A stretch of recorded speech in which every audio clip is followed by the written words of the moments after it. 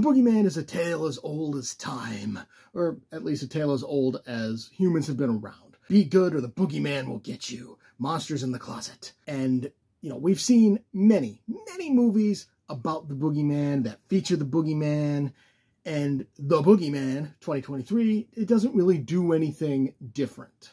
But what I do like about this particular version is the performances, particularly Sophie Thatcher and Vivian Blair, who Blair is the little kid, Thatcher is like 17, 18-year-old, like a teenager. They're both fantastic. They emotionally charged performances. Like you believe they are scared, or at the very least the kid. And I do really like the creature design for the Boogeyman itself. It just looks genuinely creepy. I feel like if I saw it in real life, it'd scare the holy hell out of me. So that gets a fucking thumbs up from me, man.